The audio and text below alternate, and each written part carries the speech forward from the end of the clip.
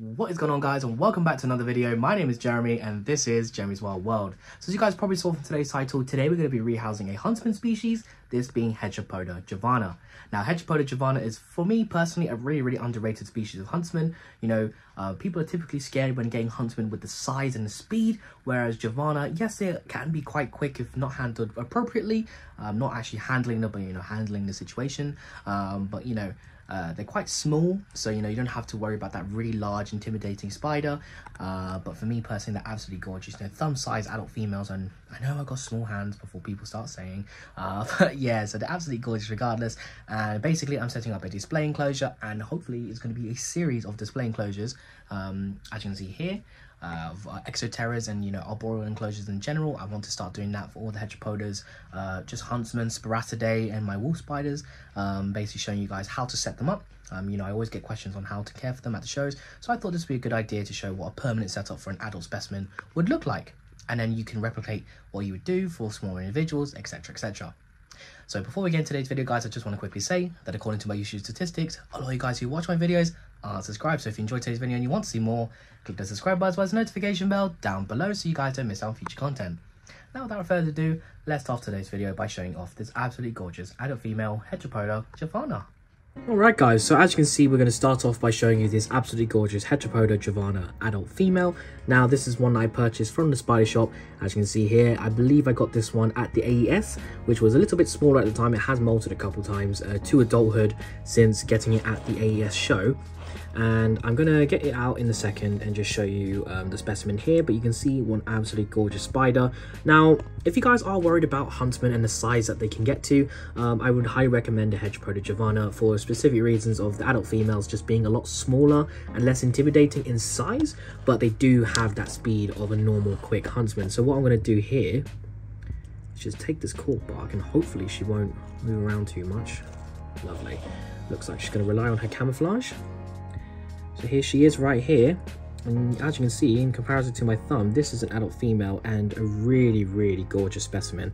I'm really hoping that I'll be able to pair them up, because I recently got in a few spiders, and some of them including 2 subadult males of this species as well. So hopefully I'll be able to pair these up. But you can see here, absolutely gorgeous spiders, and I'm going to be rehousing them into rehousing her, sorry, into an absolutely amazing exoterra enclosure. And this is what I'm going to be hopefully doing many displays for my many sporatids and cetenids. If you don't know what those are the huntsman spiders and wandering spiders. And yeah, so this is an absolutely gorgeous Heteropoda javana.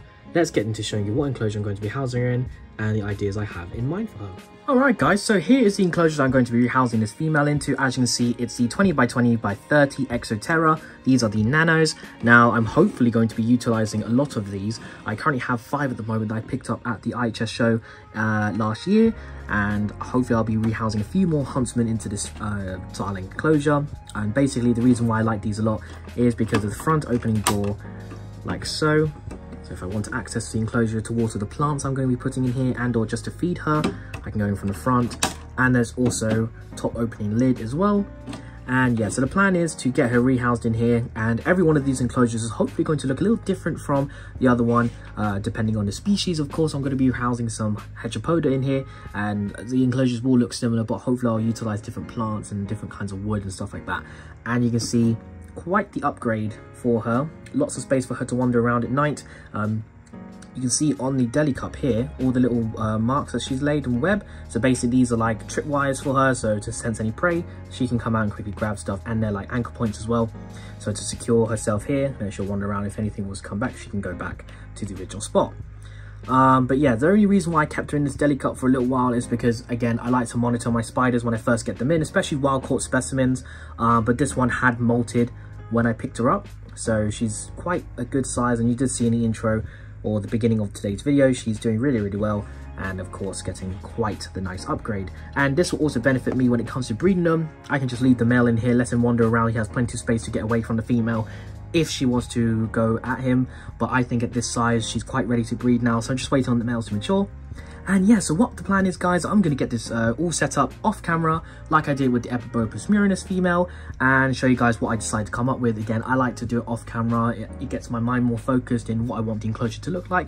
And yeah, so without further ado, let's cut back into what this enclosure looks like in just a second for you guys.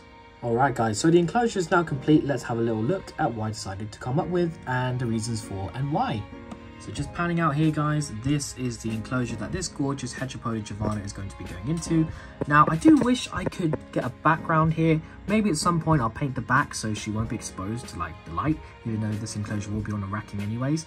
But nevertheless, I'm really happy with how this enclosure turned out. So let's just go in here and have a look at what I put in and why.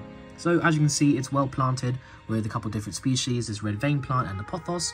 But let's talk about the substrate first of all. So as you can see down here, no, it's not a bioactive substrate. It's just my normal topsoil peat moss mix with some sand. And what I've done in here is added some of my orange and springtails. As you can see here, you can see the white ones, which are the juveniles, and the bigger ones, which are the adults. So it matches, you know, the common name for the Heteropoda javana is orange huntsman. So orange springtails as a cleanup crew would be absolutely fantastic. Now, I'm really happy with the substrate.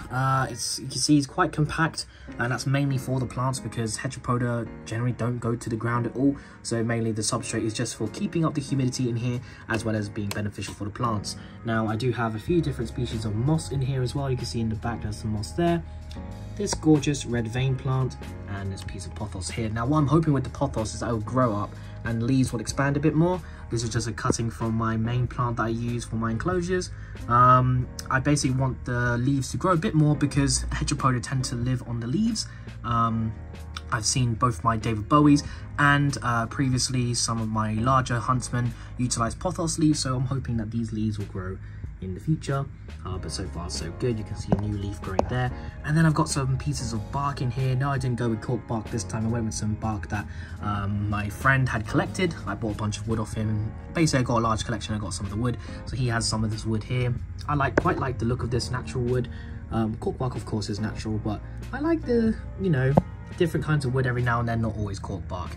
And yeah, so that's pretty much this enclosure. Hopefully she'll settle in quite nicely in here. I'm aiming for her to mainly live on this piece of cork, so when she lays her egg sac, I can take it away from her, even though she will carry it. But hopefully she'll utilize either this one or this one as where she'll lay her egg sac if I do manage to pair her properly, and live on these pieces of pothos as well. So that is basically the enclosure, guys. Really happy with how it's turned out. Yeah, so let's just get her rehoused and hopefully it'll go quite smoothly. She's just waiting there, so let's hope she doesn't do a runner. Alright guys, so moving on to the final part of today's video, which of course is rehousing this absolutely gorgeous Heteropoda javana. Now, hopefully this won't be a very dramatic rehousing. As you guys are aware, the Heteropoda and Sparassidae in general are very quick spiders when they want to be, but as I showed you in the beginning of today's video, if you do handle them correctly, they usually just rely on their camouflage. Main reasons for this being that when they run, it costs them energy, and energy that they'll get from food that comes very rarely. Of course, in captivity, we do feed them on a mainly consistent basis, but in the wild, they don't want to be wasting their energy and would rather rely on their camouflage. So hopefully she does that. She just relies on the camouflage. I'm going to pick up a piece of cork or a piece of wood that she's on, put it into the enclosure, and just hope and pray that she does not do a runner. What I'll probably do is just close the lid slightly and try to encourage her off, and she'll run into the back. Hopefully, we'll see. I have put the mesh lid back on the top of the enclosure as well, so hopefully she doesn't do a runner. Right, so let's just stop waffling and get into it. Trying to put this off, you know, huntsman rehousings I usually do off camera, but you know, have to make the video exciting, you know. But yeah, as you can see here, guys, what an absolutely gorgeous spider. Adult female, again, similar size to my thumb, very small species. And you know, for breeding purposes, I probably could have kept her in the cut, but I want to have the multiple species of Heteropoda and Sparassidae in general, Cetenids, in display enclosures, so you guys can have a look at what kind of environment that these spiders should be living at. So yeah, she's really well behaved at the moment, to be fair. So what I'm going to do is just pop this piece of wood here, close the lid slightly, and use my tongs to just give her a little encouragement into the enclosure. She probably will just bolt as soon as I touch her. Oh, see, a little bit. Oh, there we go. See, just like that, disappeared to the top of the enclosure. Right, so she's on the lid, so I'm just going to quickly take that. Ooh. running around quite frantically, as you can probably see. And she's gone. Oh, there she is on the wood. Why is the lid not closing? Oh, that's why. Locked it. There we go. Lovely. So guys, as you can see, rehousing a huntsman doesn't have to be the most dramatic thing in the world. Very, very simple. Just handle the spiders correctly. You know what times that they're going to be quite chilled out, hiding in their cork bark, and you're absolutely sorted. So let's just have a quick look at where she is at the moment. I think she's just at the bottom of the wood. You can see down there, she's just sitting there at the moment, and I won't disturb her too much now, but she's got plenty of space in here, and I'm very, very happy with how this enclosure turned out. And yeah, so that is pretty much the end of today's video, guys. I hope you enjoyed it, and do let me know down in the comments below, guys. Do you enjoy these rehousing videos? Would you like me to do more of these in the future? Because, you know, a lot of rehousing videos are on the internet, but I have a lot of true spiders, so if you'd like to see more display style enclosures, do let me know. And yeah, so that's pretty much the end of today's video, guys. I hope you enjoyed it. Let's get into the outro. Let's get into the outro of today's video and end it. So that's the end of today's video, guys. What do you think? I'm really, really happy with how the enclosure turned out, as I usually am with all of my rehousings. You know, I basically picture something that I want to set up, and so far so good.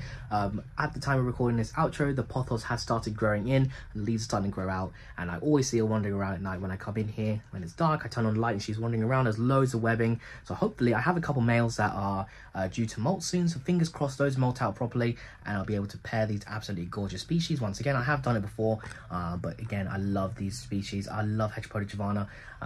Again, a really, really nice spider, and I highly recommend them for people that haven't kept huntsmen before and are intimidated by the size. You know, again, like you saw, small species, an adult female can live in a 20 by 20 by 30 exoterra, though they don't necessarily need all of the space. They do utilize it very well.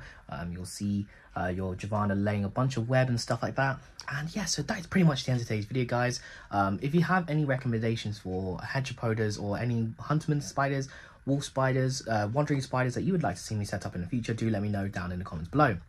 And yeah, so that is pretty much it for today's video, guys. I hope you enjoyed it. If you did, I'd really appreciate it if you would click that subscribe button as well as the notification bell down below so you guys don't miss out on future content.